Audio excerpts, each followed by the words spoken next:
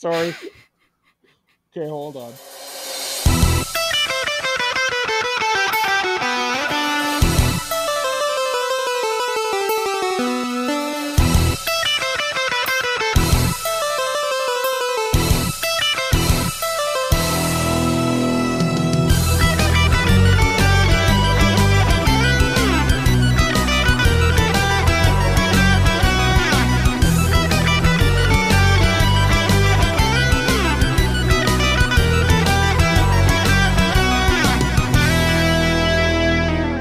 Hey guys, what's going on? You are listening to ThisWeekInGeek.net's The Prototype. You might be wondering, well, where the hell have you been? Well, it's been a year, to say the least. But I am one of your hosts today. I am Mike the Birdman, but I'm not alone as I trek through this unusual year for gaming. I'm joined by my co-host in New Berlin, Alex, the producer. And Ken, somewhere in the wilds of New Jersey. I'm sure somewhere near Camp Crystal Lake. Actually, I think that's the one of the places that they filmed is like pretty close. Fucked up and amazing. So yes, guys, we are back here on ThisWeekInGeek.net to talk about video games, the video game industry. And you might be wondering, well, why didn't you guys cover all the things that happened during the summer? And I've got reasonable responses to that. Basically, everything for the most part after the E3 coverage we did was horse shit. Yeah, there was nothing I gave a rat's ass about. And as we record this, which I think is what, October 5th, right? October, blah, blah, blah, any day. Yeah, any day. Basically, today was the final reveal of the Smash Brothers character for the final DLC. That is the most memorable piece of news I can think of in the last couple of months, outside of some stuff out of the Nintendo Direct that happened last month. I couldn't even tell you what happened at the fucking PlayStation Direct other than Venom 2 and God of War. We'll go into that. Like, here's the brief part from the summer. Every small indie company had their own direct that we thought was going to be maybe interesting and ended up boiling into a whole bunch of nothing. Here, from the top of my memory, because it's not topical, we don't need to list everything. Here's what I remember. Nacon ran their own, and they're the ones that make the racing games that we've received for review, and they did the I think it's critically underappreciated the werewolf game that came out in January. Yeah. I thought it's a budget title, but it's fun. Their big announcement was that they got the RoboCop game. Yes, they got the RoboCop license. Which it's funny because I remember talking to some reps on Twitter who do stuff for Deep Silver, and I'm like, guys, you really want to make my year? Give me a new fucking RoboCop game.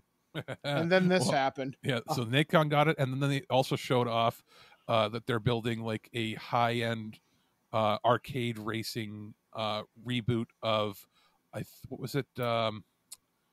It's the not Top Gear. What the hell is it called? Hard Driving? No, Grid? Split Second? No, it's the one that's been around for a very long time, but I'm drawing a blank on it. But it hasn't had games in. Not Lotus. What the? Give me a second here. Ridge Racer? I think it had a bunch of. Ridge Racer, I think, is Sony. That's Namco. Yeah. I don't know. It's the game series that had a bunch on Xbox before. I think it was Metropolis, not Metropolis Street Racer. Why am I drawing a blank? It doesn't matter. Yeah, it's the. God damn it. No, this is going to bug me right now. I mean, that's the thing, that there was so many little announcements as to nothing. In fact, Test drive. Okay, so that's all right. Yeah, there's a big one coming out next year. And when I say big, I mean they're marketing it like a Forza in the amount of money they're putting into it. Oh, wow. So you got that. The Gamescom stuff. Yeah, which amounted to not a whole lot. There was one for what is that company that really makes all the indie stuff? They're making Stray, I think. Oh yeah, the cat Annapurna game. Yeah, Annapurna. They showed off a few things that was weird, and it's like, cool, we'll see it when it comes. Stray got a lot of these games got pushed to next year, which weren't originally going to be. There Which is was not surprising. exactly. There was a more recently. There were probably a few things were missing, but there was the THQ Nordic one where it's like a bunch of games that we forgot existed are having sequels. And SpongeBob, new SpongeBob, and they also showed off Saints Row. Yeah, which is like evidently a soft reboot of the series to make it more in line with Grand Theft Auto. That's not THQ though, right? Is it? I think that is THQ Nordic, but it's published by I thought it was Volition. Deep Silver. Oh yeah. That's right. It's because THQ Nordic is part of that Embracer group, which owns like Deep Silver. A million different people, yeah. Yeah, they own Deep Silver and like 3 or 4 other big companies. Yeah.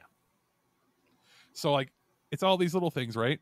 And then we get the PlayStation one that we've been waiting on. We basically got the E3 PlayStation showcase that just like 3 months later. And the only thing I can really recall out of that, I said Venom 2. I meant Spider-Man 2. They announced for 2023. They got Tony Todd as Venom. You got Miles Morales teaming up with Spider-Man, and basically they're getting their own version of the Sinister Six storyline. I don't know about you guys, and Craven.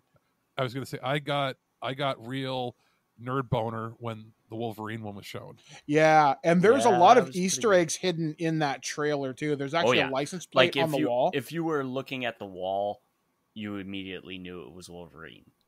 Yeah, because there's a license plate on the wall that says HLK 181, and that's Incredible Hulk 181, where the Wolverine made his first full appearance, where he fought the Hulk against the Wendigo. So yeah, that's pretty cool. I mean, I'm looking forward to that.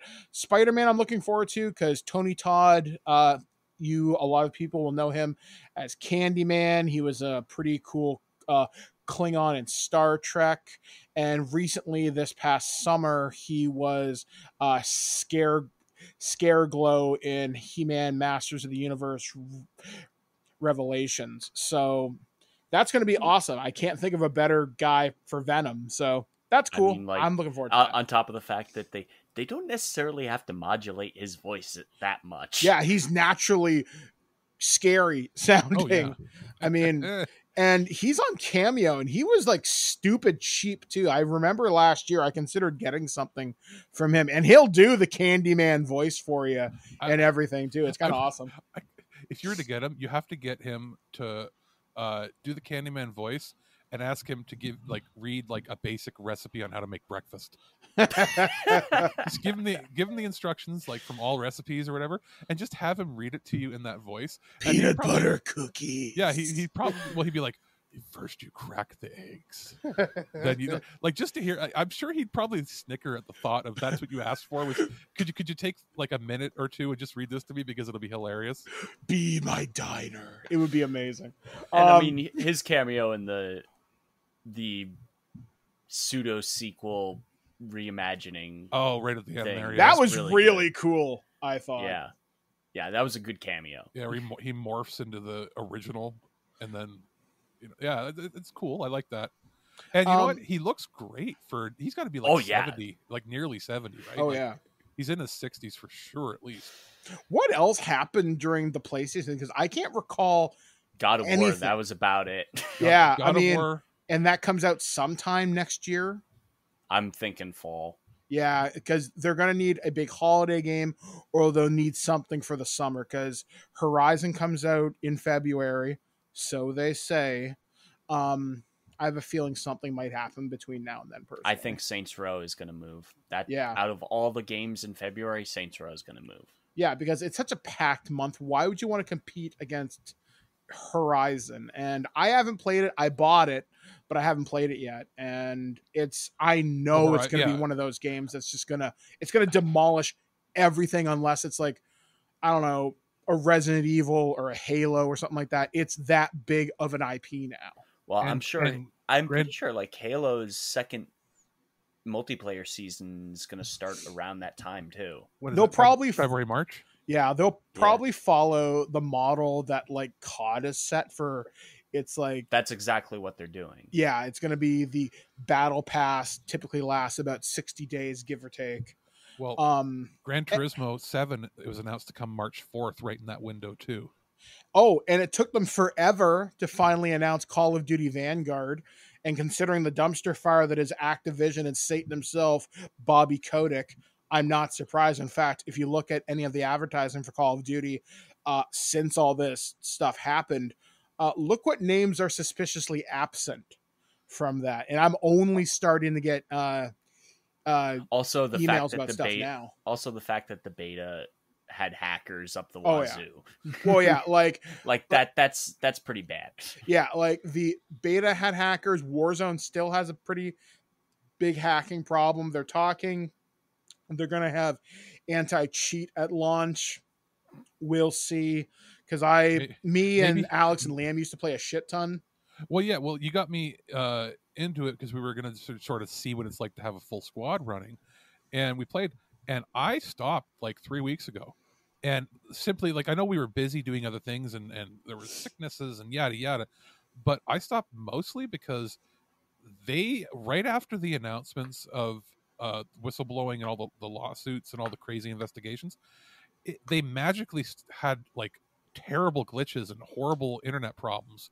And we're not talking like they were getting like denial of service attacks or anything. We're talking it's like they just gave up on the current game. Yeah, and they still were offering you like there's still and they've already said at least on PC it's gonna be another add-on to everything already, so you're gonna have to download hundreds of gigabytes of shit. I don't play Warzone because I'm not interested in playing with 90% of the morons on the internet. But when we did try to check it out, when we got the review codes for it, what was it, last October? Yeah, November. When we got it, it was like one of the first next gen titles that we had. It was it ran fine. It was 230 gigs to download the main game and everything included, and then another 100 to download Warzone just to play Warzone with the new stuff. And then texture packs and everything else kind of came out too. So this is going to be like a 400 gig. This will be a download that you cannot play on the Series S, period, because you only have 336 gigs of usable storage. Yep. So they're going to have to reduce the quality of the game, like the assets, just to make it fit, or just compress these friggin' things.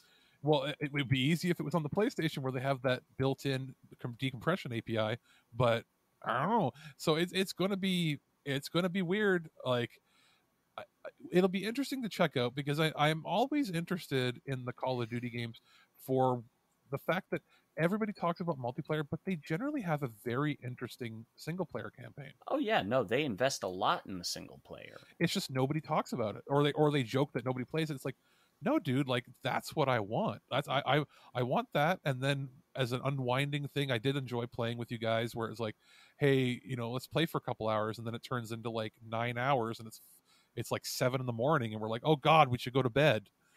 And a lot of that was just like roaming around, but just like shooting the shit and talking. So I get the appeal of that. I don't understand the appeal of people that just play multiplayer. It's just not my thing. Yeah.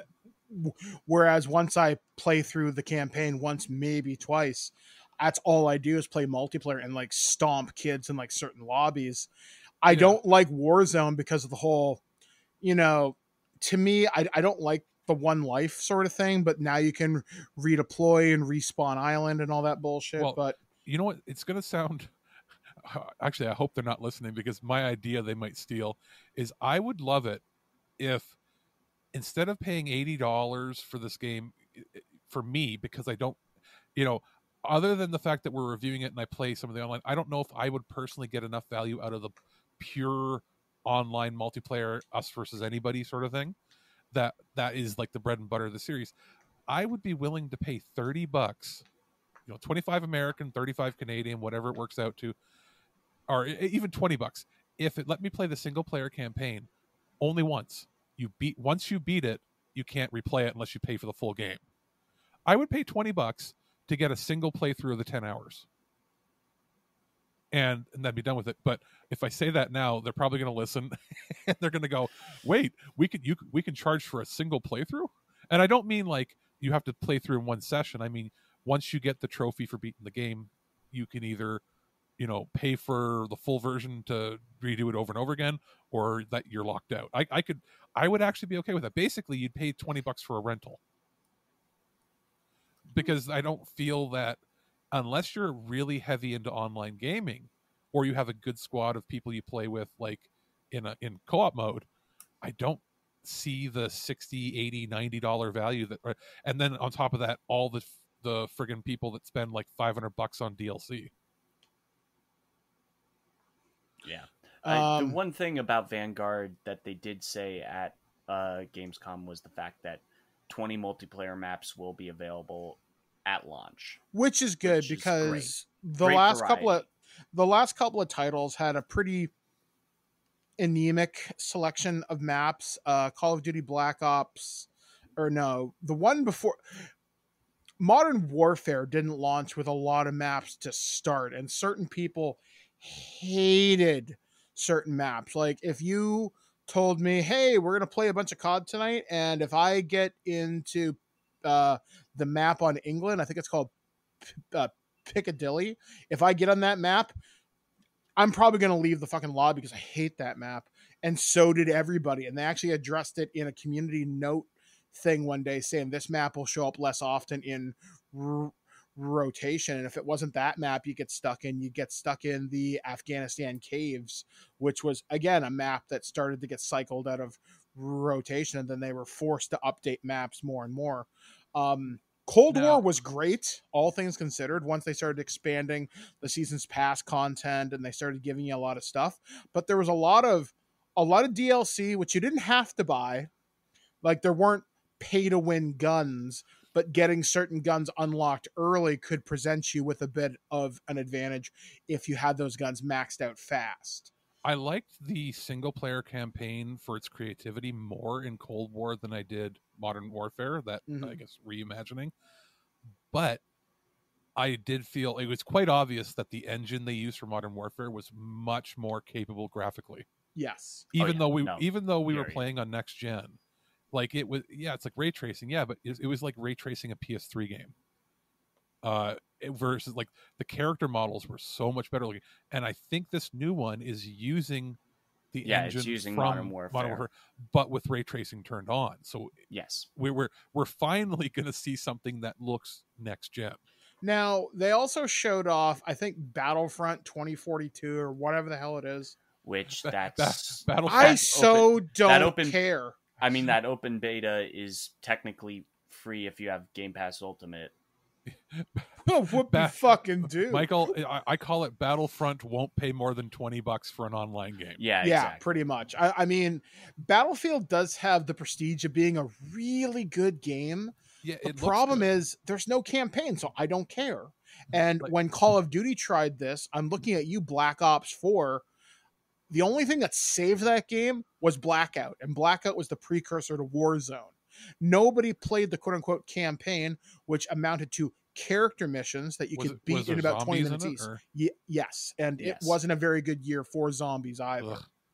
So I don't, because I didn't play the online Modern Warfare. Did it have a zombies mode? No, that's only certain years get anytime zombies. Treyarch is touching it. Now this new one's getting zombies though. Yes, because it's Treyarch, Sledgehammer, and a few other. Oh, that's right. It's basically everyone. Cold War was somebody else's game that they had to come in and fix, or no, it was Vanguard. Cold War was supposed to come out last year.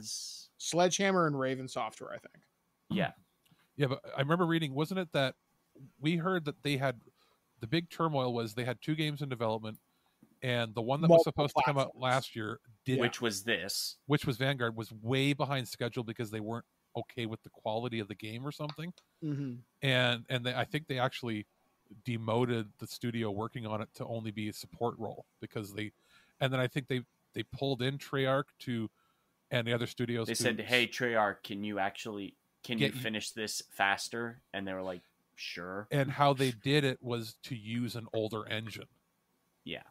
They were working on a new engine, I think. So I believe the next year, like 2022, we're actually going to see the first new only next gen engine, meaning we will, like, next year we won't see cross generation on it. Yeah.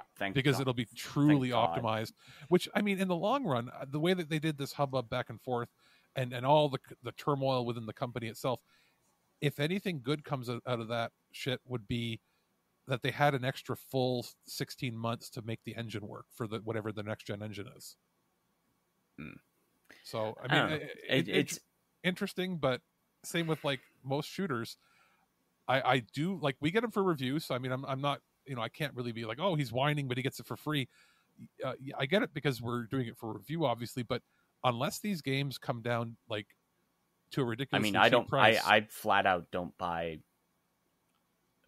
any of those next gen charged extra $10 things. Yeah, like some companies have been pretty good about not having it more. I think Ubisoft so far had Ubisoft's dedicated to not doing that.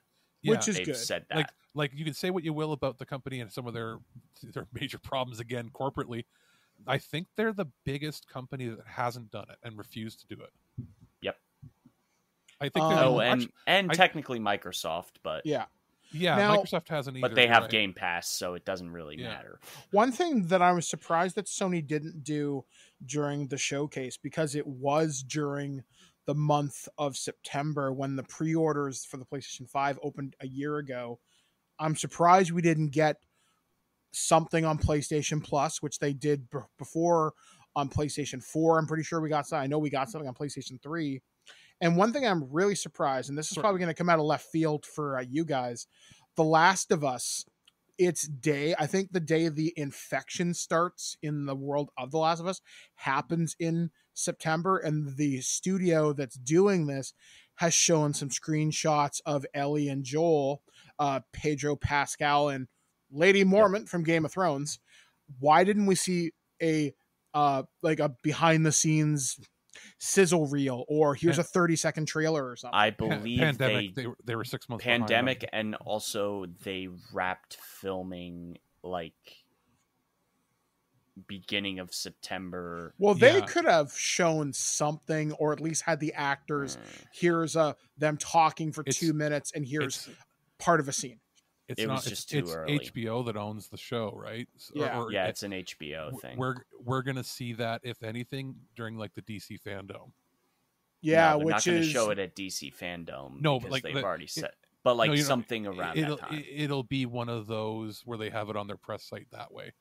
Because they were supposed to. The original schedule was to finish filming in April, before the pandemic threw everything off, because that would have left them with 4 months roughly of post-production. Of post-time to at least get a trailer done. To get a trailer, yeah.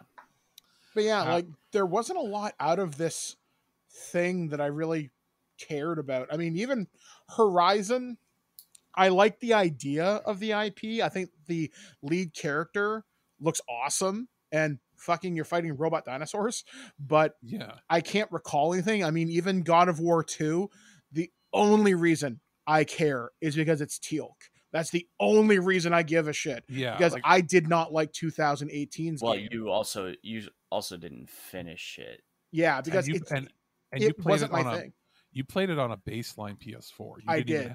With the original hardware. And also the accessibility was not great on that. Yeah. When I played it in backwards compat mode with the 60 FPS working on the PS5, and it was so much better than when I attempted it on the PS4 Pro back in the day. Same with Horizon. Now, the other things that were announced at the PlayStation Showcase were the announcement of the Knights of the Old Republic remake. Which is cool. Yeah. Which is an exclusive. Sony exclusive, yes. Which is, remember, the original but will also be coming to PC. Yeah. Well, remember, the original was an Xbox exclusive. That's a pretty big... Yeah, exactly. So it's just a flip-a-roo. Which I think looks cool. But again, it was a title reveal. I'm concerned because Aspire's not done anything above the level of basic port jobs. They literally, after they finished porting Knights to Switch. No, well, I mean, that's already coming. That's announced to be coming. It's not technically out yet, but I think they've actually this is the only thing they're working on. But this is the only thing they're working on. But they also like manned up in terms of. I think they doubled or tripled their I staff. did read on it was either Games Industry. Gamma Sutra, I think, is just called. They changed the name of the company. I think it's just like GameDeveloper.com or something now.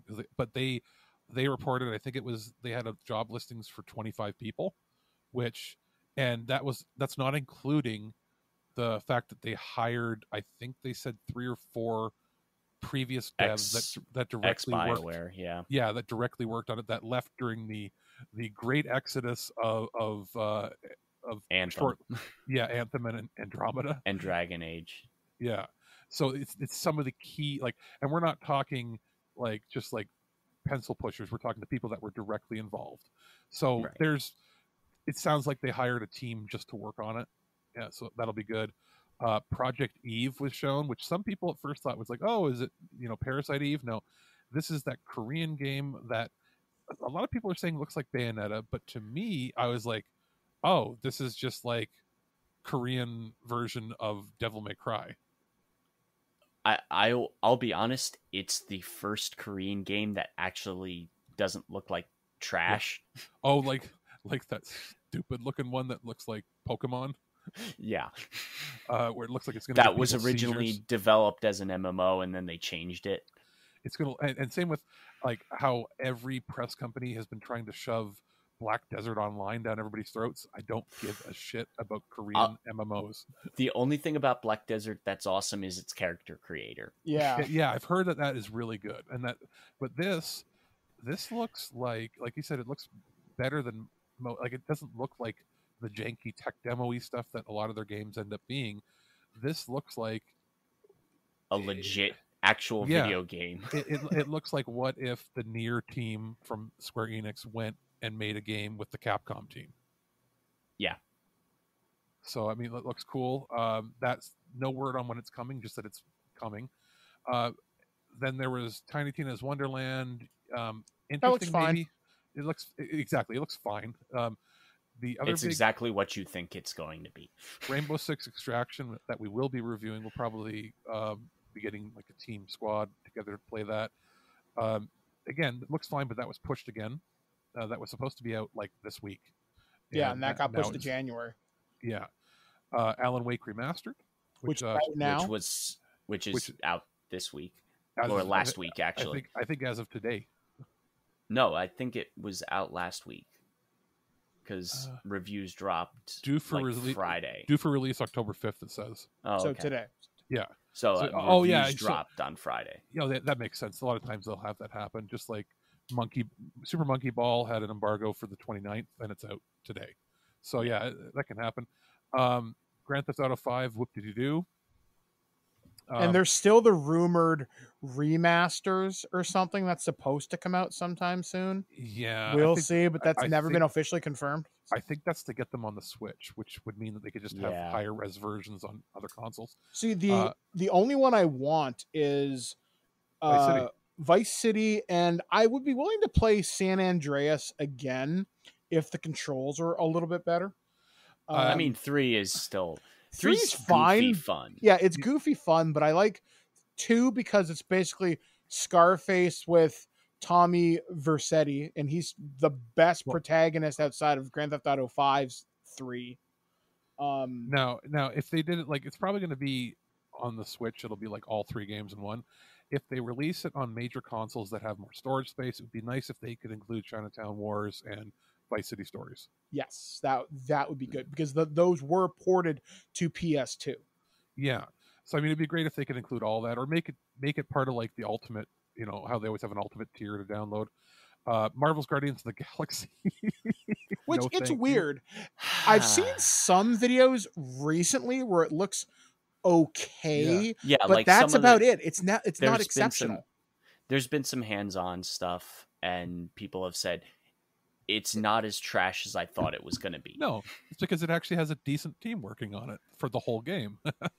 Yeah, like not just a hatch. Like, let's be honest, that the Avengers game was obviously not Crystal Dynamics in their element, and Eidos came in to try to help, but like it was a hatchet job all around. It was multiple studios trying to fix things, and it was clearly like Anthem.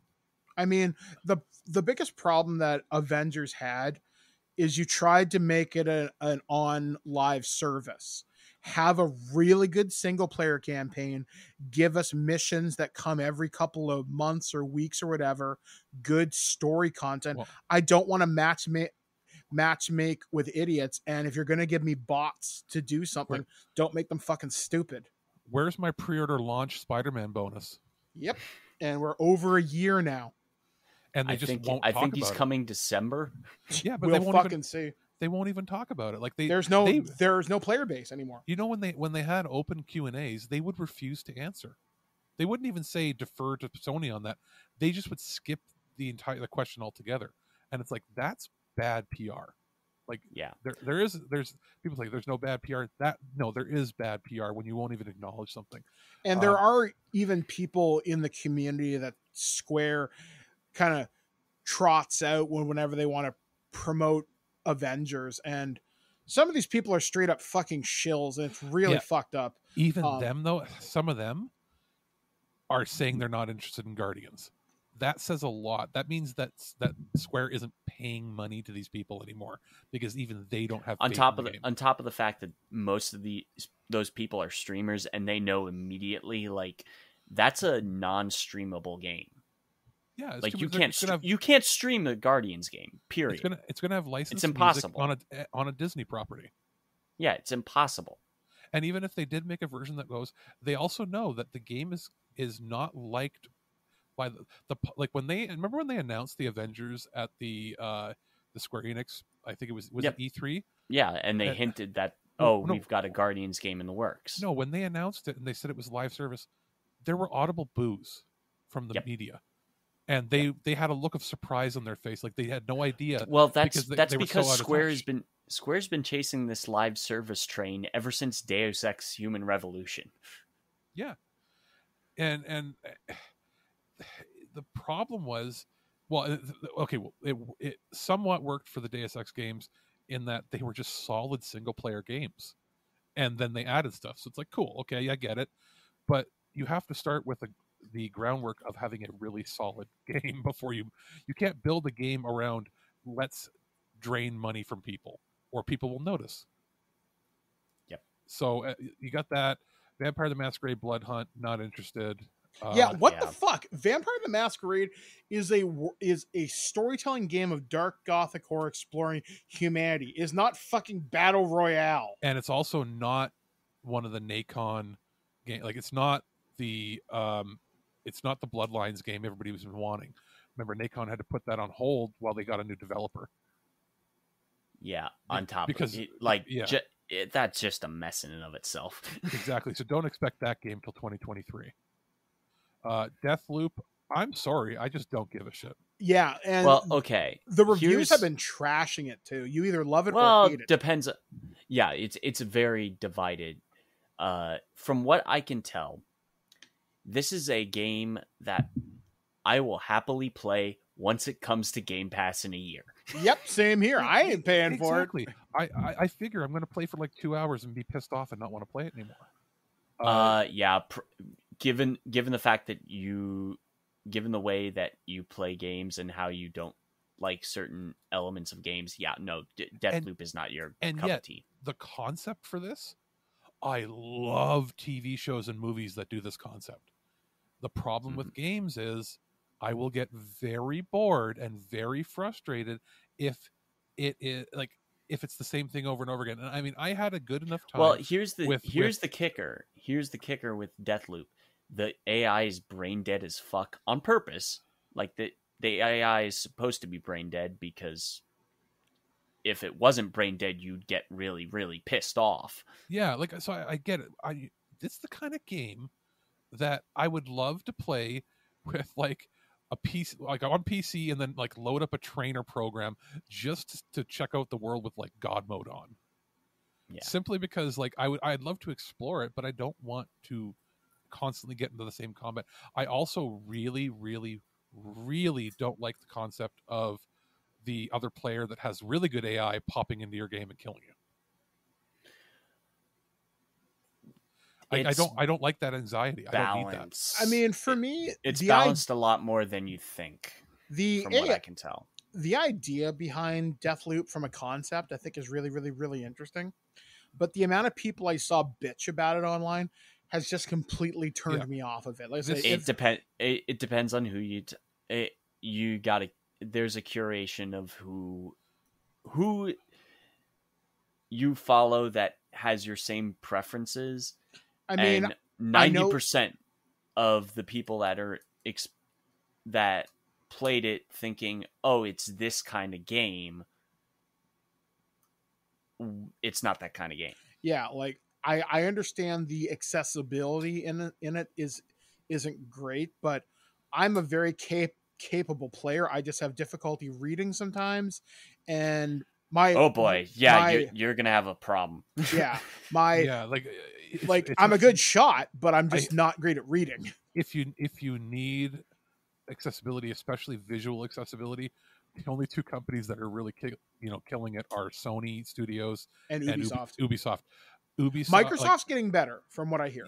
Yes, yeah, Microsoft is working with Able Gamers, so yeah, they are. And Square did, but not Square. Deck 9 with Life is Strange has a visual option that is large, and there's one that even says hella big. And hella big is basically turning the subtitles into like 24-point font. Oh, that's exactly the kind of font I would want. Yeah, it takes up maybe an inch on your screen. Like it's like there's no, and you can even do things like change the background to have it be. Though I white, do think it's the one thing about Life. The one thing I laughed out about True Colors was the streamer mode where it just mutes major parts of the game. That sounds like it was obviously an afterthought. Deck 9 wasn't. 100% an afterthought, but it's fucking hilarious to watch streamers play it. That's what we need to see more in games is text size getting a 2 or 3 options. Yeah, please. Especially with opacity being turned off, so that you can have a solid black background. I'm playing on it. I played Psychonauts 2 on a 32-inch monitor, sitting in a bed about 6 feet away, and some of the menu text was hard to read. Yeah, there's no problems with that with any of the Ubisoft titles of the last 3 or 4 years or more, and Sony. Though I have issues with how Ubisoft does their menus, where the cursor speed is just so slow as shit. Our reviews are going to be coming for Far Cry, but I can say this: when you start Far Cry up, not even if you not turning any accessibility on, by default, when the menu pops up, it has narration. It'll say press the cross button to access this, press this to press the menu, and it will guide you the very first time you start it up to change any of those settings. There was another recent game that did that I was really surprised. Oh, it was Artful Escape. Oh, okay, yeah, I've heard that was that is how you do it. You know what? And if somebody gets annoyed saying I don't want it on, it's not on in the main game, but when you boot the game up, it'll say press this to start, and it has like the robot voice telling you that. But if you sit on the main screen for an extended period of time and you wait past that, maybe 30 seconds or more, it will just then start guiding you to go to the accessibility options on how to alter things, because it will assume that you're still having trouble seeing. Yep. I'm like, that is how you do. Like, I'll give them all the praise in the world. They are like the leaders in accessibility for gaming. Hands down. Now, other things: Uncharted, Legacy of Thieves Collection, PC, kind of neat. Well, it's only the 4th game and not the actual rest of the franchise, which is really it's stupid. It's the 4th game and the spin-off, which I haven't played either. And then you got, I'm probably going to pronounce it wrong, but it's Chia, or Chia. That's the one that is the, I think it was the Catalonia. The token indie game that they showed off. Token indie game that in a sense is neat because it's based on the cultural issues that the island is having in real life. Right. So I'm like, and it's like made by indigenous people, kind of neat. That would be a Game Pass or PlayStation Plus game if I ever saw one, because it's not something I would go out of my way to play. But I do think if you're looking to support, indie devs, especially considering it's pretty much a third world country that developed it. Yeah. So it's like cool. Like that's a way to get like their country into the public eye. Then there was the was it the Kid A or Amnesia exhibition, the Radiohead expedition or exhibition. Yeah. I'm not interested, but I do like that they do these weird things. And Tokyo Ghostwire Tokyo. I am super interested in that. I mean, if it weren't for the fact that I know it's going to be on Games Pass in a year after it comes out, yeah, like that is. I would be really pumped to have it if I and you know me, like had a PS5. I'm not gonna. I guess I could stream it because it would just be me screaming every couple seconds as a creepy Japanese ghost comes at me in the first person. It's just I'm gonna have to keep like I'm gonna have to wear like diapers or something so I don't pee my pants because it's just gonna be like weird freaking monster. You're gonna think that I'm freaking PewDiePie here screaming, but you've got that, and then very Junji Ito in its look. I will say that very much so. Like, and then I guess we've talked. Oh, Forspoken had a big showcase. Yes, that game I'm so in on. Like it's basically like parkour mixed with I guess prototype / Infamous gameplay, but with in a Final Fantasy style world. In a Final Fantasy style world, and then the story is an isekai. And I was like, I'm watching it, I'm going, oh wait, I think I joke with you, I'm like, it's probably going to be an isekai, and then because we were like live chatting back and forth, and then I'm like, oh wait, so she commits suicide, and as she commits suicide, she goes into another world. No, it looks like she's like about to. Yeah, like she's gonna step off the ledge and she goes through a portal. So I'm like, that's very fitting for like what it is. I didn't like the dub, and from what I can tell, I thought that it was like a lip sync issue. It looks to me more like they didn't have her lines of dialogue completely recorded yet for in-game mixing. I think she was just narrating on top of the footage. Possibly. Because some parts of it, like it sounded even just like the English track in general, it looks like everyone is that way. They were pulled, like they didn't properly mix it. Yeah, it was pulled forward into the forefront. That could be a stylistic choice so you could hear the trailer, but it doesn't sound like even remotely close to even like the cheapest low budget Square title that has a dub. It sounds like what happened with Persona 5 Royal on the Japanese track. Exactly. So there's no way with something this big that is the mix they're going for. So anybody that was put off by that, don't even think about that. That's because if it comes out, I mean, it's also very early on in its development, so because it's coming in the spring. So I expect that to be sometime in April or May, probably the same time slot that Final Fantasy VII had. Yeah. And that was the PlayStation Showcase. The only thing that happened since then that was a big deal is they finally enabled M2 support for your external hard drive, internal expansion hard drives, which for everyone. Yes, I put it. I had contacted Sony a few times. And I'm like, can I get access to this? Because all these other outlets were, and they never responded to me. We just weren't picked. It's very possible that they weren't doing Canadian outlets in the test program, even though it said you could be in a pool to get it. I asked around and I didn't hear about anybody that was in Canada that got it. There was nobody from our side that remotely even talked. And I'm talking like even big sites that are Canadian based didn't get access to do it. Yeah, I mean, it also seems like Xbox has just a better system for their insider program. Definitely. So I put a 250 gig in, which sounds tiny, but that's enough for about 8 or so review games of most of the games that are like you added an extra like 1/4 of what you had. Yeah, and you know what's on my main drive or was Call of Duty and like one other game that was 100 gigs. Everything else that I've received for review has been like 16 gigs or less. So I just have it set so that all PS4 games auto install to the Samsung drive. And then I can manually move over a PS5 game if I want to.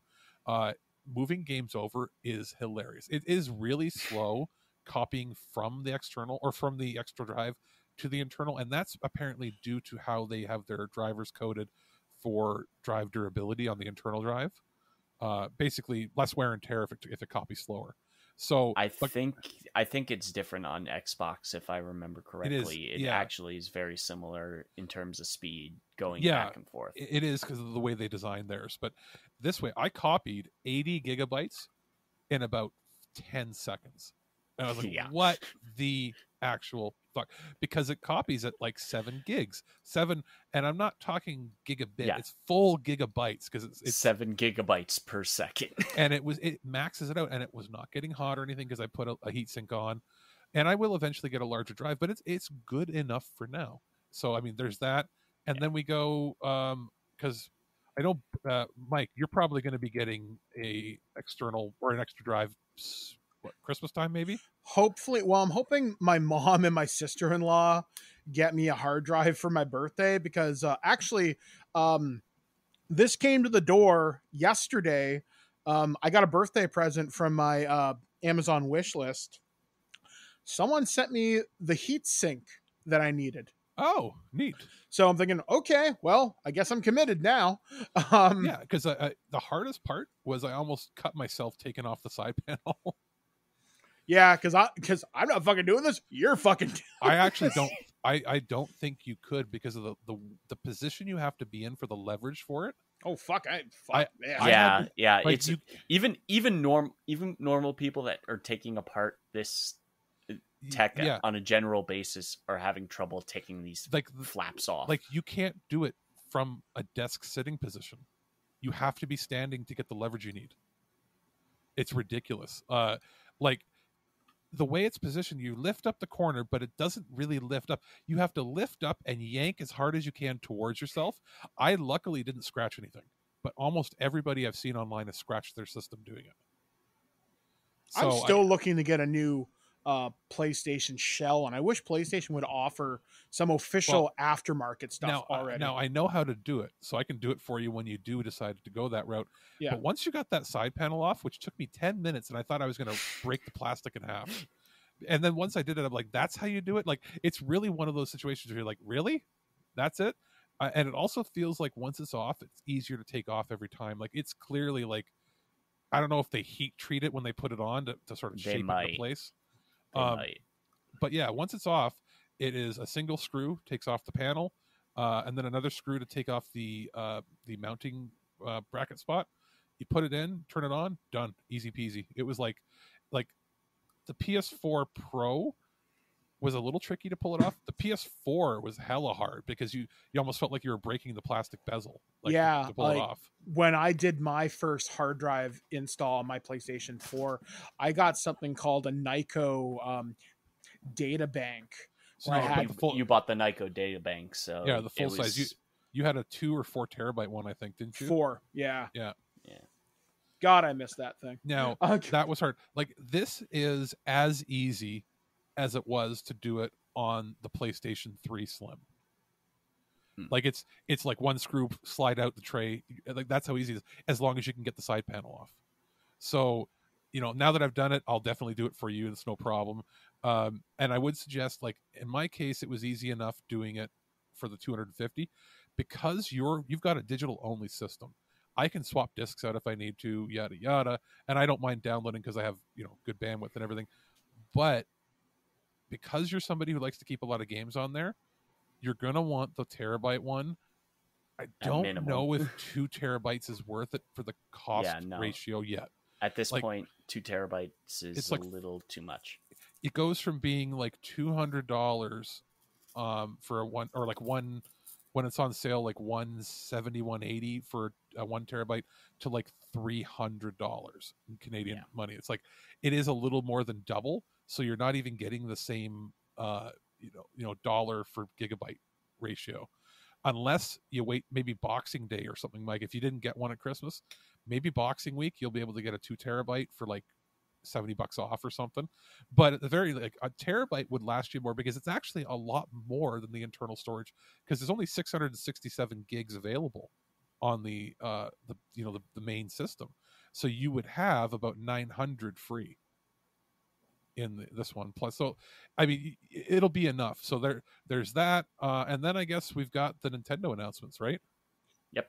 Yeah, this was a little bit more exciting. This one I kind of cared more about than I did anything. This was interesting in that they announced 2 other showcases. It's like, hey, here's a direct to showcase 2 other directs that are coming, and those being the direct that we just had for the Sakurai Presents one, and then I guess what was there Animal Crossing one coming next month? I think sometime sometime this month. Oh, this month, probably okay, the end of the month. So good for all those fans, I guess. And then probably a Pokemon one, right? No, there is actually no Pokemon Direct yet. They just like shadow dropped new trailers for. Maybe they're not going to. It'd be weird if they didn't do one for Pokemon, right? Like usually there's something. I mean, they'll probably do like a direct mini. They might do something at the end of the month, but or would it be from the Pokemon company? And it would be directly from the Pokemon company, if anything. But I doubt it, given the fact that, I mean, the remakes, they're just going to drop. Do you think they'll do it for Arceus? I mean, the latest trailer that dropped last week for Arceus adds like a whole bunch of other stuff that they talked about. They added they're adding their version of gym leaders and stuff. It looks a lot better. I will say that it looks a hell of a lot better. The frame rate looks so bad. The frame rate looks way better in the newest trailer. Maybe because they're working on 4K hardware they haven't announced. But like genuinely, like the new trailer looks a lot better in terms of frame rate. It doesn't like look like it's chugging. So I mean, you had that. I'm trying to think, what else did we have? I mean, they showed off that weird triangle game. Still don't give a Triangle Strategy, which is its official name. It's still a bad name. I mean, then again, Octopath was a bad name, but it ended up being a good game, so it doesn't really matter. It's a little long in the tooth, in my opinion. But Triangle Strategy. I mean, it's better than when they re-released Final Fantasy Tactics. Final Fantasy Tactics: War of the Lions. Or is it any worse than like 90% of the Fire Emblem game titles? Chronicles of the Black Serpent, Sword Master, Omega, Fried Chicken Teriyaki #1. That's every title. You'll laugh at what the title of the at the supposed remake that's on the docket for Fire Emblem is Records of the. It's basically what is widely considered the best story out of the entire franchise, from the Japanese audience, and that's the rumored remake that they're doing. Is it the one that came out like on Super Nintendo and like way late, like in 98 or 99? I believe so. Like Thisia or something like that. It was called. It's Grand Crest War, I think, is the name of it. If it's the one I'm thinking of, they had stopped selling Nintendo games or Super Nintendo games at retail, even in Japan, because it was like 3 years into the N64, and it was only sold through like Nintendo Power or whatever. Oh, sorry, it's Genealogy of the Holy War is the name of the game. Yeah, I think that's the one. It was like remember this was like a 96 so it's not Super Nintendo. Okay, so that's the last one that came out in regular retail, because they had one in like 99. Like, you would not believe how late it was. 99 is... 99 is, I believe, Roy's game. Something like that. Like, it was way beyond the system's life cycle. And so, like, sure...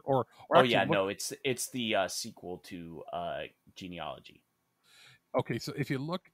It's not going to be as bad as when you look at the official... Like, if you look at the pure translated titles of all the Tales games...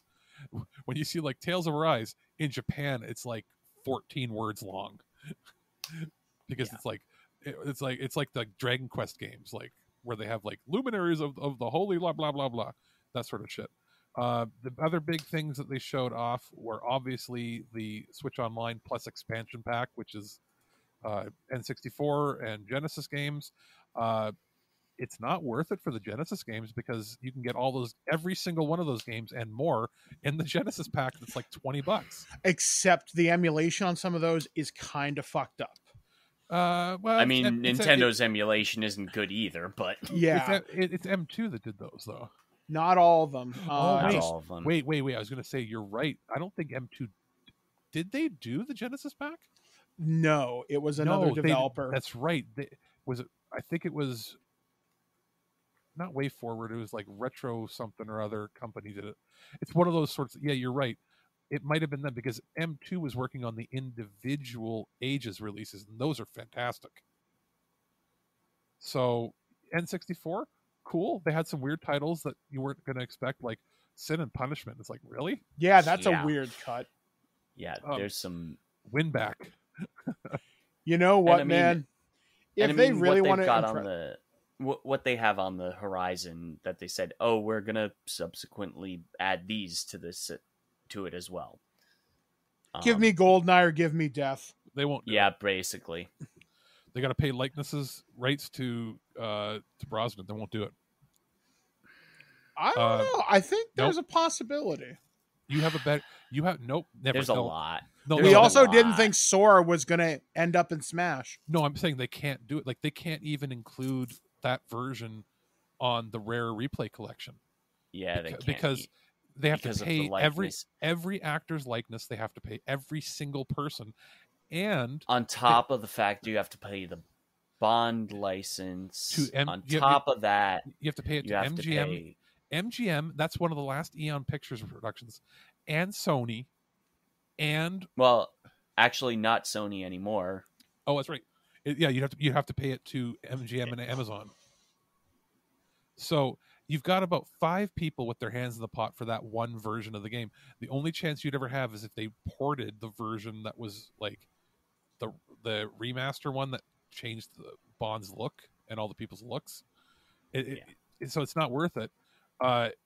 You'd have a better chance of getting Perfect Dark on there as a cross. I mean, Perfect Dark would be fine. Yeah, but you can get a good copy on the Xbox via Game Pass or the Retro Replay collection. But then again, I guess if the Switch is your only console, party on, I guess. And you know, as cool as it is, like we'll probably check. Like I'll upgrade and check it out. Oh yeah, same here. Games. But at the same time, you can. They can all fuck off until I get my Mischief Makers, because that's all I care about. I want to play Mischief Makers. That is one of the most fun, underrated games that almost nobody's ever played. Like that's a deep cut that they might just do it. 1080 snowboarding, man. Maybe. Yes, please. Wave Race, I think, is included, right? That's no, Wave Race is not included. Yeah. Also, no Pilot Wings.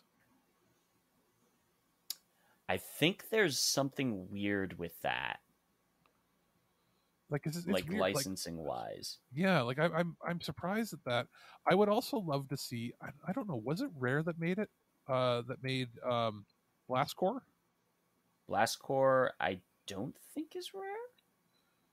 Because that's the one where you're getting paid money to bulldoze things in a certain amount of time. It's super fun. Yeah, that's a pretty cool game. So I mean, there's a few others on there that I'd love to see. I'll laugh because I know what they're going to do. They're going to put we're going to get an RPG, and you're like, oh my god, is it the really rare Ogre Battle 64? And it'll be Quest 64 with Brian. Yep. or was it Aiden Chronicles, the one attempt that Activision... Oh no, it was Rare. It was because there's the other turn-based RPG was the horrible Aiden Chronicles, where you couldn't see more than 6 inches in front of your character because of the fog of war. Like they only have they literally have 4 RPGs on the entire platform. It's other than if you can't count Pokemon using like the controller packages and all that sort of stuff. It's Ogre Battle 64, which is the one everybody wants because it's like the most expensive game on the system. And that'll drop the price for that game. Period. The market. It's never once ever been available anywhere else, not even in Japan. It's only been available in that one format on the cartridge. Yeah, if they ever get the licenses for that. Yeah, and that would actually push people that like in Japan even to upgrade. That would instantly get you subs. Yeah, because people love Ogre Battle. It's a niche title, but it would be similar to Sin and Punishment, where they would go, "Hey, wow, they're going to put some rare stuff on here. I better get on." Yeah, I mean, and the only thing that I would say, why are you doing this? Is if they say, oh, pay us double to get N64 and Sega Genesis stuff. Or what if they said, here's, you pay your expansion subscription, but for some of these more potentially costly titles to get the rights to, what if they were like, I mean, if that's if they explain it that way, sure. Yeah, but what if they were like, hey, it's only available with this expansion pack, obviously, but for some of these titles, you have to spend an extra $2 one-time fee to pay the licensing. I'm sure somebody would probably pay it. Just take my money. Sort of like how Disney does it, where you pay for the premium VOD and it adds it to your Disney Plus, so that if you don't pay for Disney Plus, you can't view it. But once you've paid for it once, it stays in your collection. Well, technically, it doesn't. The way the premium VOD on Disney Plus works is you have it for 3 months and then you lose it for a month, and then it goes up for free for everyone else. Oh, yeah, okay. That's how it works. So where is that? I guess so. I'm interested to see what happens. We may as well get the Bayonetta announcement out of the way. Yep. Yay. Free. It's cool. It's exactly what you want from Bayonetta. They finally did something after, I think it was like 600. It was like it was like over 1,000 days worth of no news about Bayonetta. It was basically the same as we had for Shin Megami Tensei. They were both announced at the same show, and then we saw nothing. And the only difference was we saw the teaser trailer for SMT a year ago. So and then people were like, "Where's Bayonetta?" Also, Mikami's just kind of a dick. Yeah. So I mean, and I saw it, and I'm like, okay, I still think that was a tease to have. Like, I know it was like people are saying it's probably to divert your attention, thinking that it was an Astral Chain game. But I'm just getting the weird feeling that she's traveled to the Astral Chain world. I have a feeling a lot of people are speculating it's a prequel. Yeah, that the Bayonetta world is the same. It's just that this is before, like, the idea of Astral Chain. Mike, I know you didn't play it, but on top of the fact that that's not the original Bayonetta voice. That's true. It's not but the voice actress, the original voice actress for Bayo has been playing coy and saying, I don't know, they haven't told me anything. So you think could it be multiple realities? Yeah, that's my guess. Like a multiverse type thing?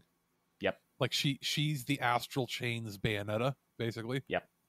Because Mike, Astral Chain is, futuristic police. On top of the fact that the way her hair looks is a little different, yeah. Well, it's like she was when she was a little girl. Okay, so that makes sense. But yeah, Astral Chain, the big deal there is if futuristic world, monsters come out of nowhere and you form bonds and summon creatures to work with you, and they're attached to you via like an umbilical chain. Well, it's kind of like what she's doing in the trailer. It's also kind of like Scalebound too. Yeah. Because it basically, everyone was like, hey, this is the stuff that they were going to do in Scalebound.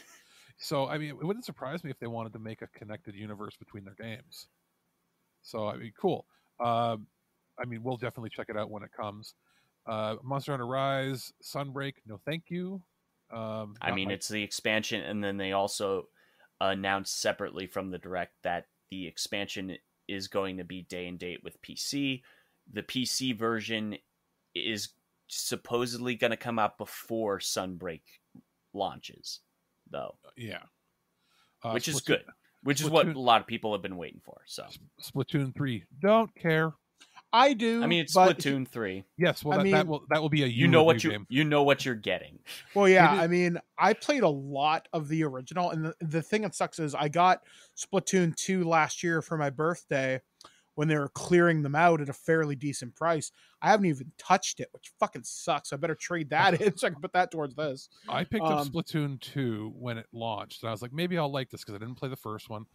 It is the only game I have ever gone back to EB Games, GameStop, and did the satisfaction guarantee and replaced it with something else. I played it for 1 hour and went, nope, and walked right back. It's just not for me. I'm like, baby's first arena shooter is not my style of game. Then there was Voice of Cards. That is the card-based game from Square that Yoko Taro. that I will never play Nope. ever. I mean, it's Yoko Taro, and I mean, I will be I have the demo downloaded on my Switch. I haven't even touched it yet. I'll see. Chocobo GP. That actually looks kind of fun. Yeah. Just take my money. Like, no, we don't need to say much more other than that looks like it might be the racer that you can play while you wait the next 15 years for another Mario Kart. ActRaiser Renaissance looks really cool. No, it looks cool, shit. but also graphically it looks like horse shit. It especially, I've seen some of the other technical reviews on it. It plays bad on every console. It's very unoptimized. That sucks. There are elements of the art that look good, but don't pay more than $10 is sort of the consensus. Yeah, that's unfortunate. It's a buy-in discount. Yeah, Dying Light 2 Cloud Edition. Who the fuck wants to play that on a Switch? If you're gonna play it, if you're gonna play it on Stadia, play it on actual Stadia, so you can play it at like 1080p instead of 720. Yeah. Deltarune Chapter 2. I still haven't played either of his games. So I mean, okay. So have you ever played Earthbound? Yes, a bit of it. How far into Earthbound did you get to anything where you go, what the fuck? Yeah, I got to where it got weird, and then I just I had to return the rental back in the day.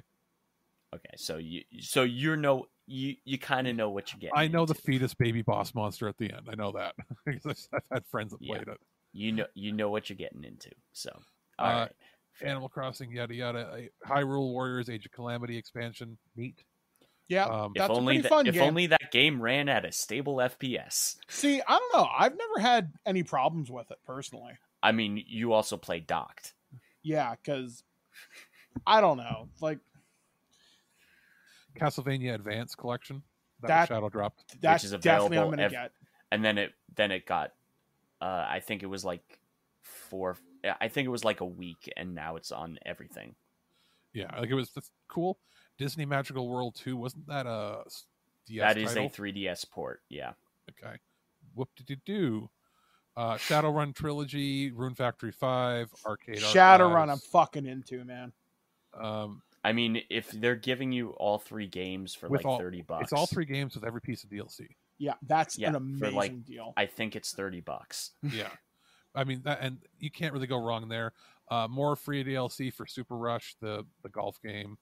Mario Party Superstars is shown off a little bit more, which I'm excited for because Mario Party. And if you guys ever, I'm picking it up. So if you guys want to test the online, be my guest. Yeah, I mean, sure. And the big one, I think, for me, and I don't know how big it is for Mike, but this is an Alex game through and through, was the Kirby and the Forgotten Land. I'd give it a whirl. I mean, if I got a review copy, I'd definitely give it a try. I mean, it's Kirby Odyssey, basically. Yeah, that's what I thought the second that I saw it. For everyone that, all the big Kirby fans, they kind of knew this was coming because of how they didn't know that it was going to be just like how Star Allies was built. Like the way Star Allies was built, it was a stepping stone to make it a 3D. Yeah, I don't think people expected it to be a fully open world. Yeah, that's the surprise. They thought it was probably going to be like New Super Mario, where it's level based. But this appears to be an entire world, or at least in the island sections that will load. Like, here's the whole city. Now, what I want to see, and would be fucking awesome, and I don't know, I'm maybe getting the feeling like, what if you're playing through this and you start to realize that you're in New Donk City, but like 1,000 years in the given future? The fact that Kirby, well, if you know Kirby lore, Earth is an apocalyptic world. Yeah. So in the Kirby universe. I know I only know a bit of that. So like for me, I'm like, are we gonna see like the Eiffel, like not that, sorry, the like Empire State Building? I mean, obviously the final boss is going to be some eldritch horror thing. Yeah, but are we gonna like go around? It looks like a normal part, and then you'll go into part of the level and you'll face a boss, and it will, destroy some of the land around, and it will reveal that it like a street name or whatever, and you'll clearly see that it's New Donk City.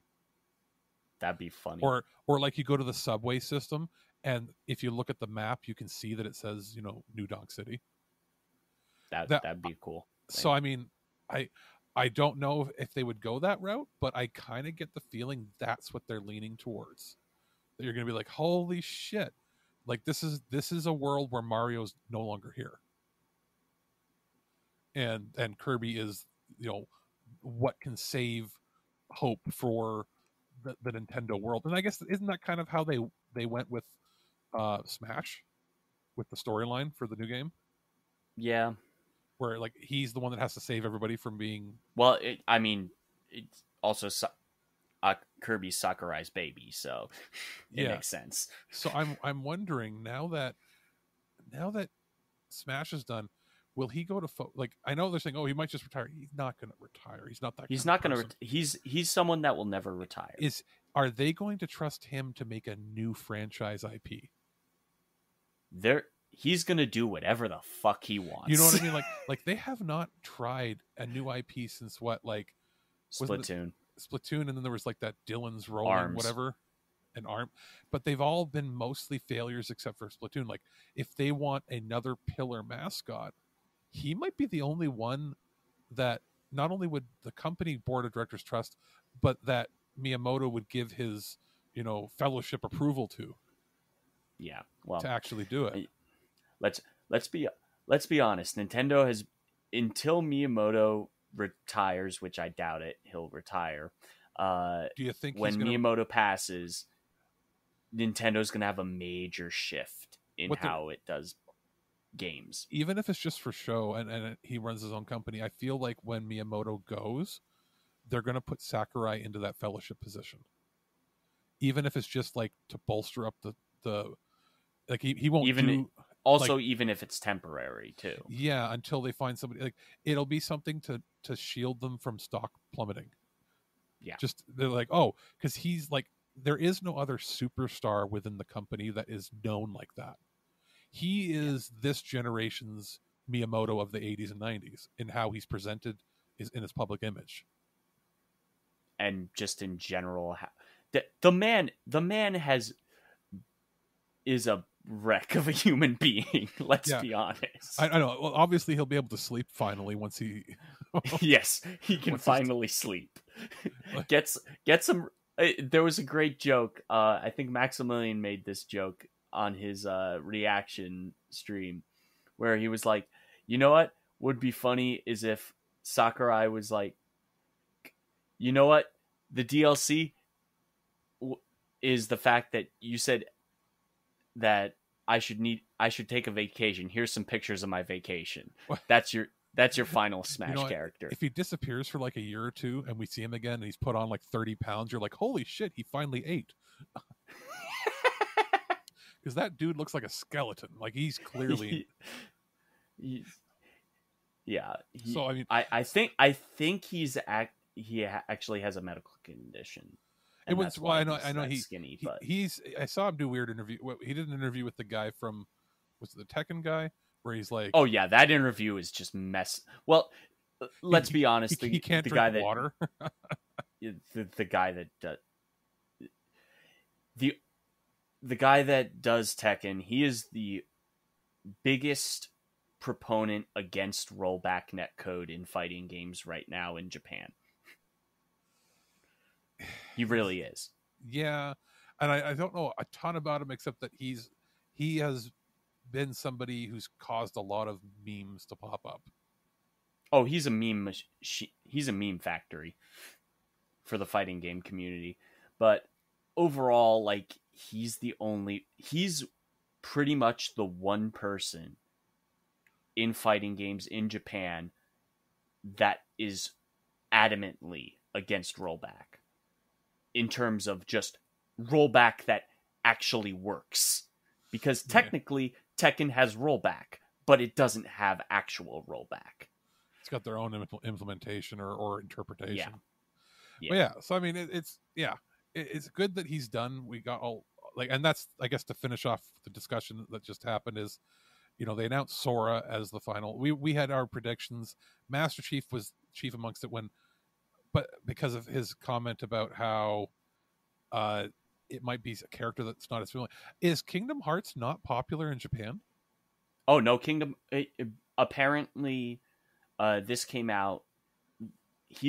Sora was the top of the ballot for US and Japan, while Bayonetta was the top in Europe.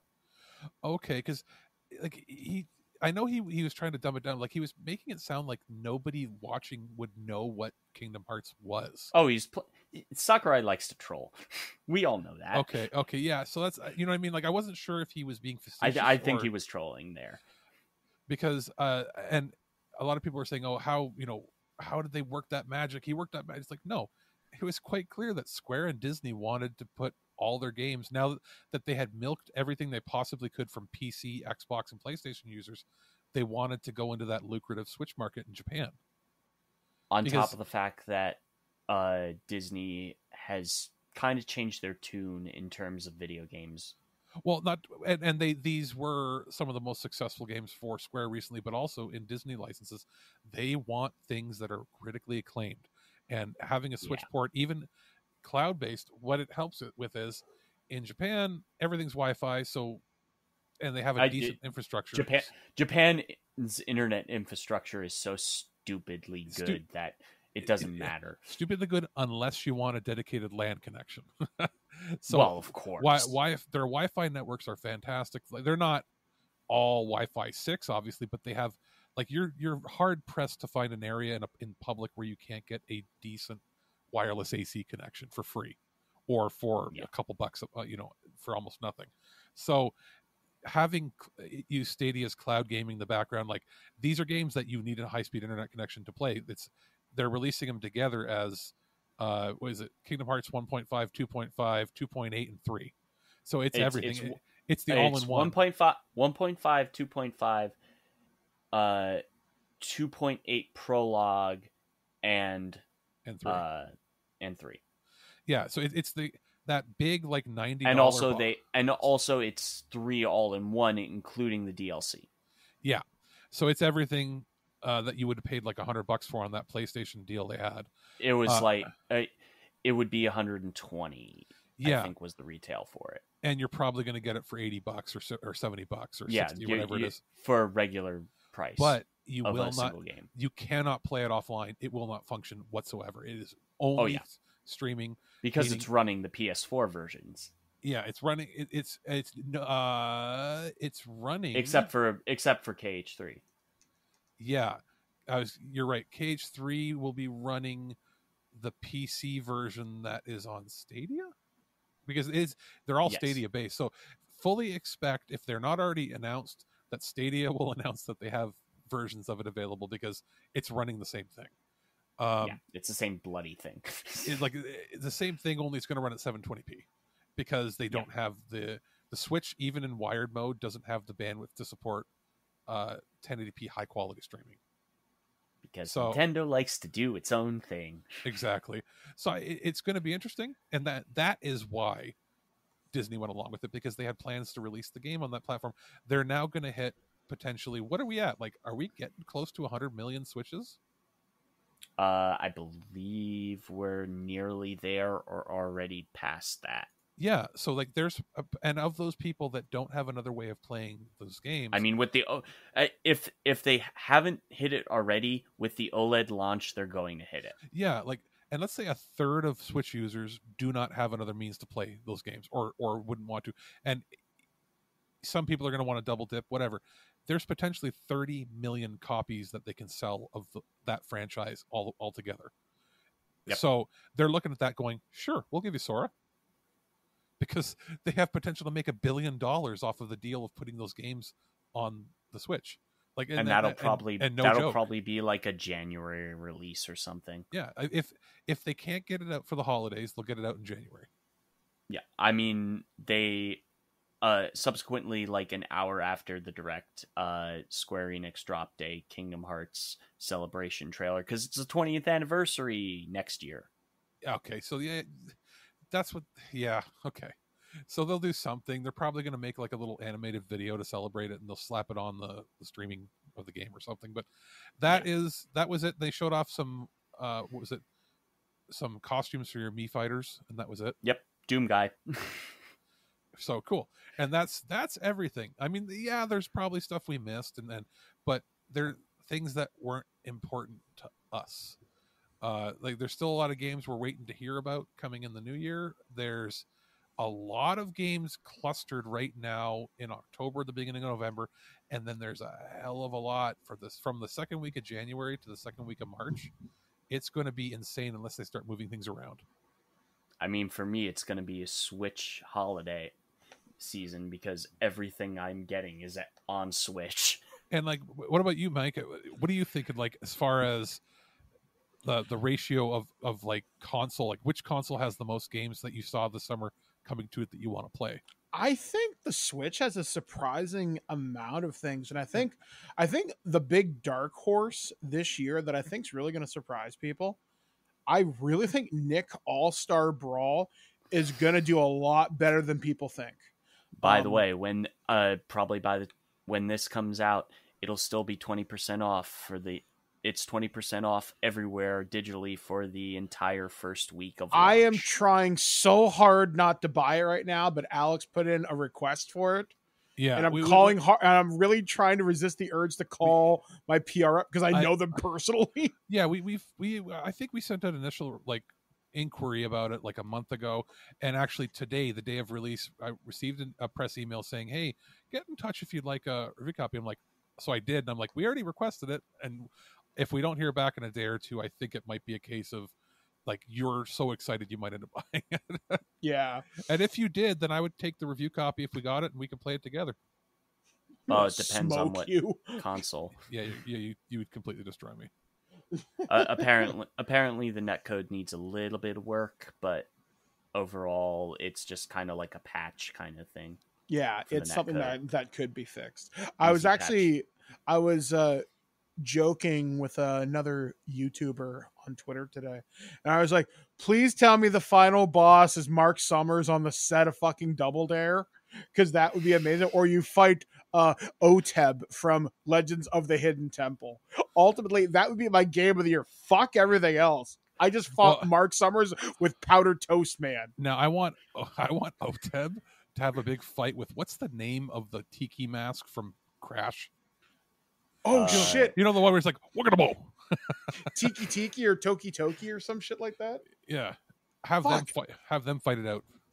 But yeah, like I don't know. I think that's gonna do it. I think Mario Party is gonna do better than expected because most Nintendo titles typically do. I don't think it's also a Mario Party that on launch has multiplayer online for the boards. I feel like SMT5 is not, like, people are thinking it's not going to sell. I think it's going to sell better than any other. It's going to be a sleeper hit in the franchise, and it's part of it's going to be from its design style, going back to Nocturne, which sold, I think, okay at least. But I think it's going to get that Persona, Royal, and Strikers push that people. It's probably going to. Yeah, that's what I think too. My only thing is the fact that I have Pokemon to deal. I'm going to be playing Pokemon when that comes out. So it's kind of like Mike and I talked. If we do review copies of things, I think, Mike, you're taking Pokemon this time, so I can do SMT if we get it. Yeah, exactly. Like we're gonna divide and conquer. Then if I get Pokemon Shining Pearl, he gets Arxis or whatever the fuck it's called. Then I'm just gonna buy that because that looks really interesting to me. There's been a couple pockets this year where I was sent like 5 RPGs at once, and I'm like, I can't. I pull Sakurai stuff where I'm doing like 36 hours straight almost on a game to get the review out. Like we received Far Cry on Friday, right? Or was it? Yeah, I think it was Friday. And with the embargo up as of today, actually. But obviously they're like, oh yeah, get to us in a week. I beat it yesterday. Yeah, I am just exploring the mainland now, and I play Far Cry games in a very specific way. I take out all the encampments, plus now I'm punching way above my fucking weight class right now, so Right. I'm getting guns and shit I shouldn't I have this early on. I did everything except for a few drop missions. I mean, I cleared it, like everything. And so I mean, what did I do? It had to be 20 to no wait, probably 30 to 40 hours. Yeah. So well, I mean that's what people are saying. It's like 40-hour and game. that's how I play. So when I get 4 of those games at once, I'll go insane. So I can't do 3 RPGs or 4 RPGs at once. So Pokemon might be the exception because of the style of game. You can get through it pretty quickly, but you want to enjoy Pokemon's that game. my comfort food. Exactly. You want to take your time with that kind of game and get through it. And SMT, I feel like is going to be pretty heady. That's going to be like a 120-hour game. Now I will play it on the merciful difficulty if they've got it, because especially I believe they said it's already got merciful, because they can't sell that kind of a hard RPG anymore to the West. It just won't, like, if they will lose the appeal they received when Persona 4 Golden came out and really started the ball rolling with their titles here. So it's going to be interesting in the fall and holiday season. Gaming wise, we're going to do a follow up as far as like end of the year, what's coming in the new year thing as we get closer. So I think, Mike, we've talked briefly about what, as we're winding down the show here, what we're doing prototype wise. We'll probably do an episode that is, We're definitely Like, going to do something on the Game Awards. it'll We'll be the Game Awards, where we can discuss what the awards show, and then like release what our picks would have been. Mm-hmm. So And then we'll probably do sort of like a year in review, sort of like what we liked, what we didn't like from this Yeah. past year. And honestly, this has been the year I've been the least engaged in gaming, which is kind of funny because this is a year of COVID. What else am I gonna fucking do? you did a lot more reading. Yeah, than like in I've past done more. years. Yeah, like I've done a lot more reading this year. I also, like I said, almost fucking died, and I Yeah, just but- played a yeah, lot of but comfort food games. How is that any different from 2017, 2018, Yeah. 2019? I was pretty good in 2019 up until, but yeah, we had a good pocket. We had a good run. yeah, but yeah, it's like this year I just like the only things I've really been playing. I'm playing nothing new except Far Cry right now. I bought Dragon Ball Z Xenoverse because it was like $10, and that was the last game I reviewed on Rad so many years ago. And it's such a different game now; it's almost unrecognizable, in some ways. And I was like, I'm having more fun with this than almost anything I've gotten for review this year. And even when I played WarioWare Get It Together, yeah, I had fun with it. It's just I was left wanting more. So this is the year where I don't know, I feel less engaged with the gaming community, but I know that's because of COVID. That's just the way it is. Well, we talked about moods affecting what kind of games you play, I think, on the podcast Right. this week. I'm wondering, do you think that some of it can be like, people don't realize it could be like subconscious depression or just like not ADD, but like so many things going on that it takes a specific game or to put you in a specific mood to play. Well, I've had bouts where I didn't want to play games for 2 or 3 months, and all I did was watch movies. And then I had times where I'm like, I don't want to watch movies at all. So I'll go through those cycles. I mean, I literally, until I was able to go back to the theaters, I barely watched any movies. Yeah, like I and played games. I just gamed the heck out of it. Yeah, so exactly, we go all through these of ebbs last and year. flows, So these big waves that way. Now, in seeing that, Mike, do you think that next year, like, I know Forspoken, that's on my radar, like that's a must play, but are you like, do you think your mood might change for like, because we didn't talk about anything Microsoft really related, because at this Halo, point now, maybe. Yeah, I was gonna say, but at this point, I mean, Halo's in December. With everything going Game Pass, it doesn't even enter my mind anymore about any about any of their new releases. At the same time, I haven't played Flight Simulator, and I've wanted to play that so much. It's just, there's something about getting a game for free or perceptually getting it free that you just don't think about it. You lose interest in any urgency in playing. Yeah, because like there's no investment. Yeah, like you haven't put down your hard-earned money. You put $20. That's an order of coffee for you and your friends going to work. Yeah, Like, I mean, for me personally, it was like Game Pass has actually gotten me to play more games. I mean, I've beaten more games this year than I have in a while. now I own most of the Game Pass games. I'm like, well, this is fuck. I've bought two games when they left Game Pass. I've bought Gato Roboto and I've bought Eichenfell, which is easily one of the best games that I played this year that came out last year. I think I bought Grand Theft Auto 5 because it was like $15.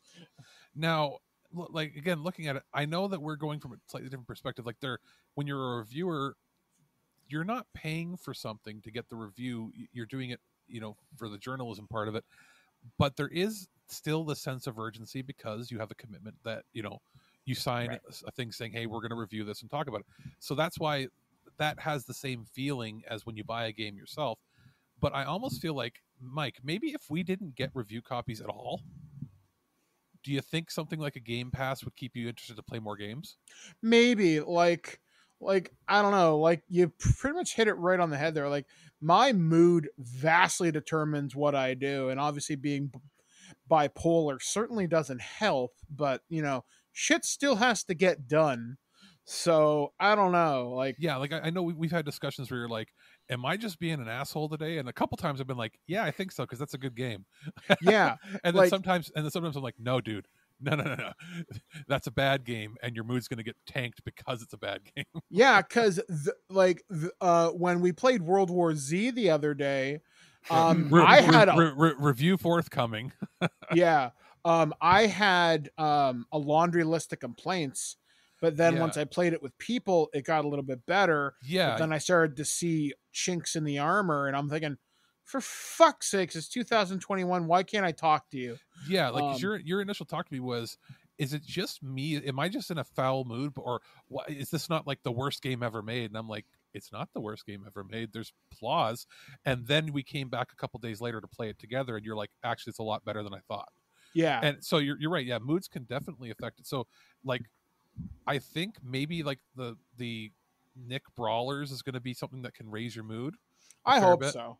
I feel like in the future, coming next year, things like that Stray game where you're playing as a kitty cat, or the TMNT game.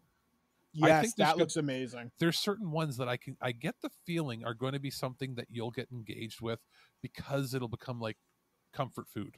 Like you said.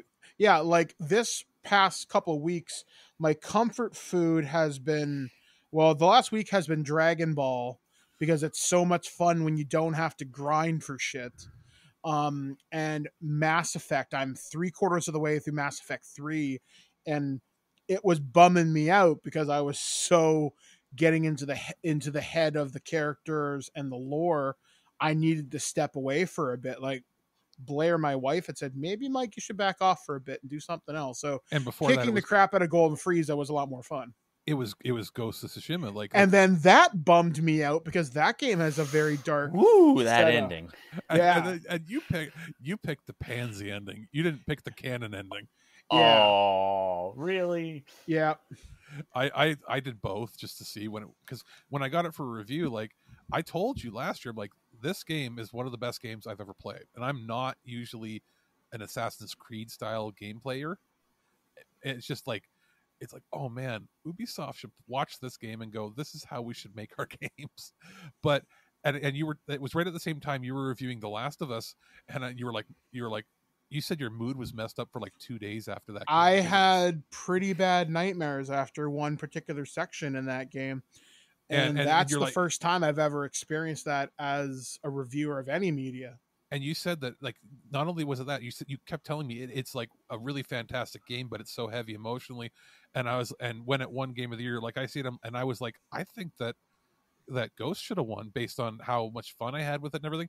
And I told you to try it, but we just never got around to having you play it. Yeah, And then when we got the review codes, like one of the first things you said to me when you started playing it, you said you weren't wrong. This is fantastic. Yeah, like once I started getting all my moves and everything, like I did play the game on narrative difficulty, but I felt like a fucking badass and it was awesome. Well, but then don't be deterred, because narrative difficulty, you can still die in a couple hits if you mess oh something yeah, up. like yeah, if you're stupid, you're gonna die fast. But yeah, but I guess long story short, folks, hopefully you've enjoyed today's conversation. We've got a lot of stuff coming up on the site. Alex has Turtle Treasure coming up this week, which will have the aforementioned review of World War Z Aftermath. We reviewed that on the PlayStation 5 and Xbox Series X.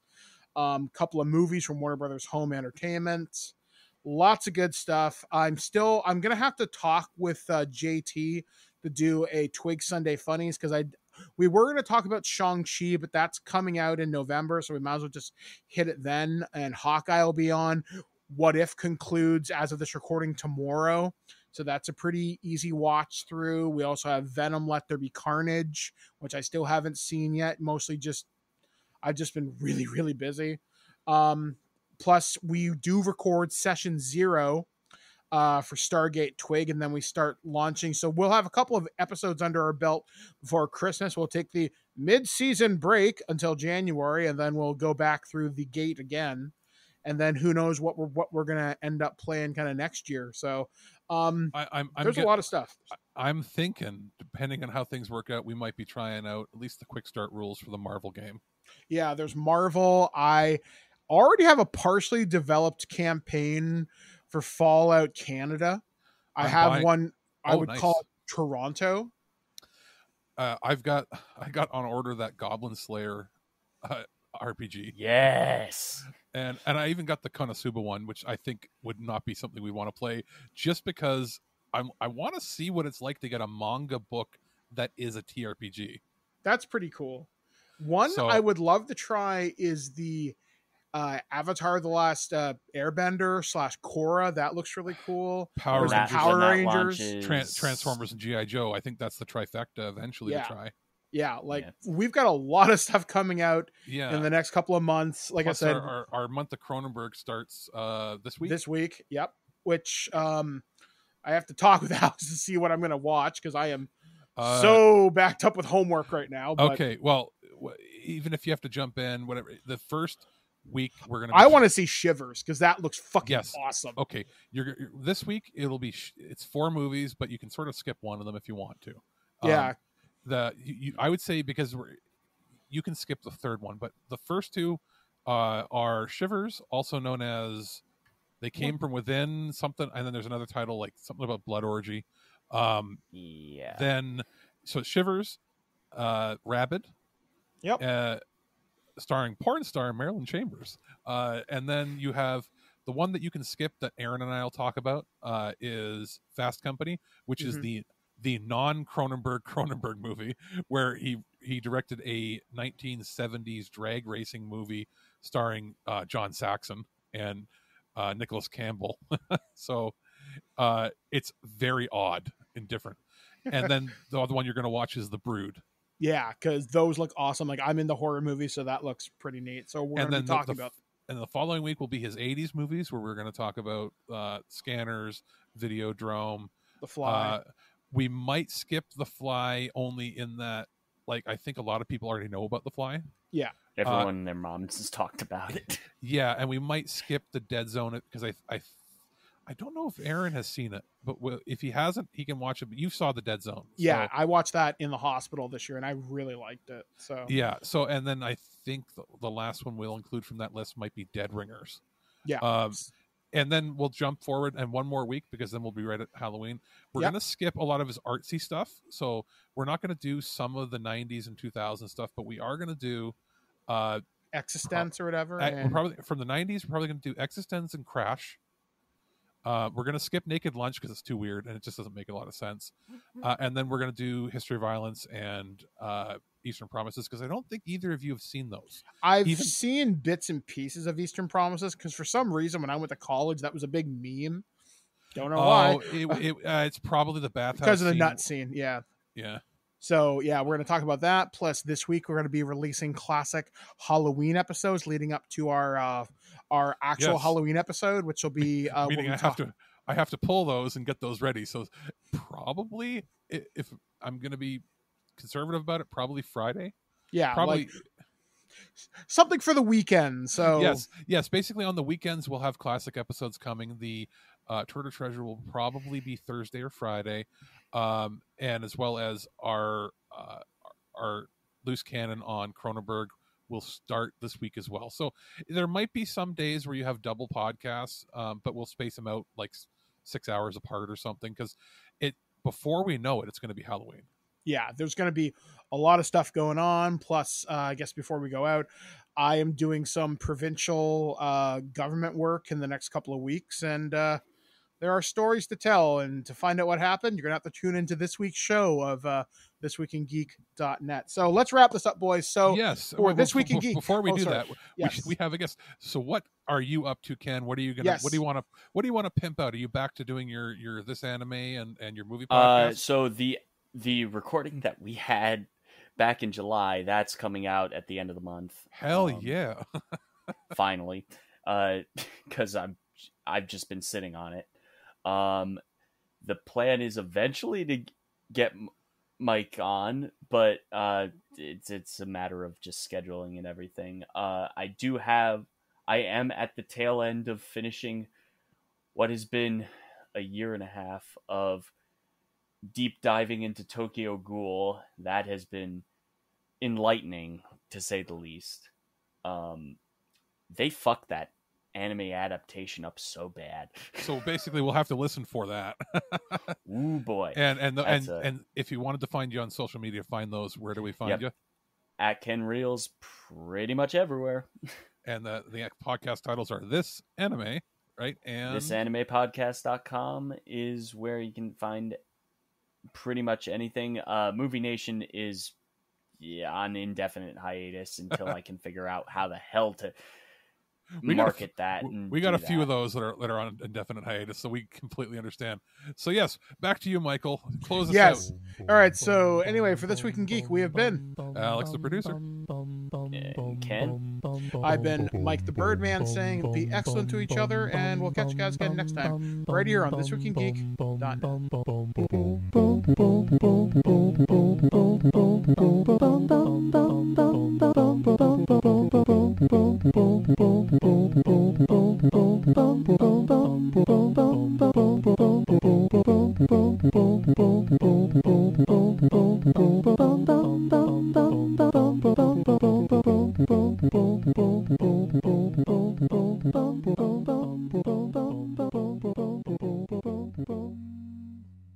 At no point in your rambling, incoherent response were you even close to anything that could be considered a rational thought. Thanks for listening to this episode of This Week in Geek. Hungry for more? Check out our website at ThisWeekInGeek.net. You can subscribe to the podcast, browse our Twitter and Instagram, and leave your thoughts on today's topics. If you'd like to give us some feedback, send us an email at feedback@ThisWeekInGeek.net. Tune in next time, and remember, lower your shields and surrender your listenership. We would be honored if you would join us. Thank you for your cooperation. Good night.